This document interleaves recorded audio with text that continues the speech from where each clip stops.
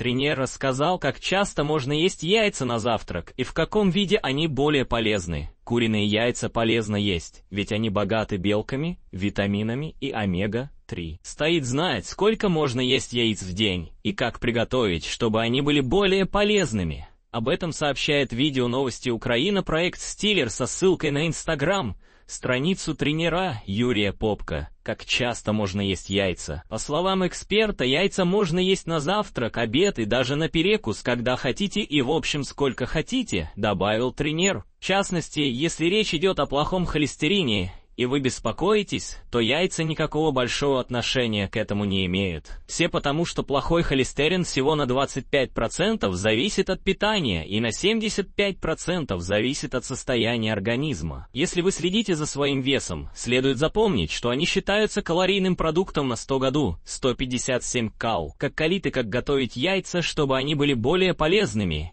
Считается, что наиболее полезны вареные яйца, жареные более калорийные, ведь их готовят на животном жире или масле. Например, у вареного яйца 160 кал на 100 год, а у жареного 200 кал. А еще они не так полезны, ведь во время жарки большинство витаминов и минералов теряются, и они становятся просто источником холестерина.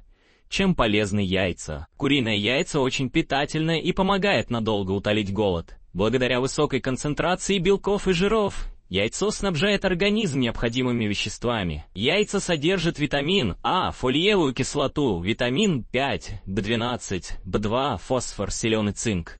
В белке много калорий и отсутствует жир, что благоприятно сказывается на кровеносной системе. К тому же желток содержит необходимое человеку количество холина, вещества, препятствующего отложению жира в печени.